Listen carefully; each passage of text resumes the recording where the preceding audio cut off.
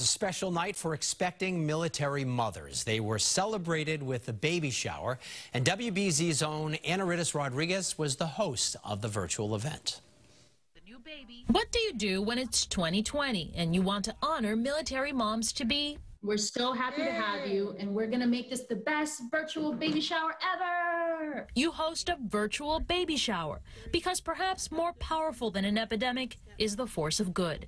And since 2007, that's been the mission of Operation Shower, gifting military moms and moms-to-be with everything they could need to welcome their baby. To bring you together with other military moms and moms-to-be to show you that you're loved and appreciated and definitely not alone. Sharing that vision is the Patriots Foundation.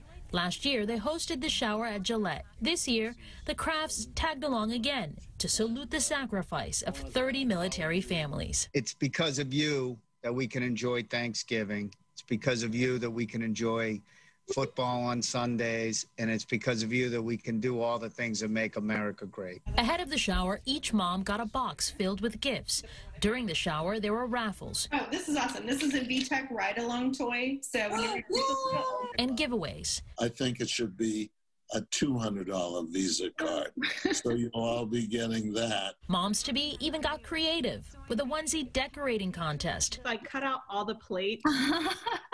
Oh my gosh. And then I made her a little tutu that comes off. The bounty was plentiful and a small token of our shared appreciation for the true Patriots.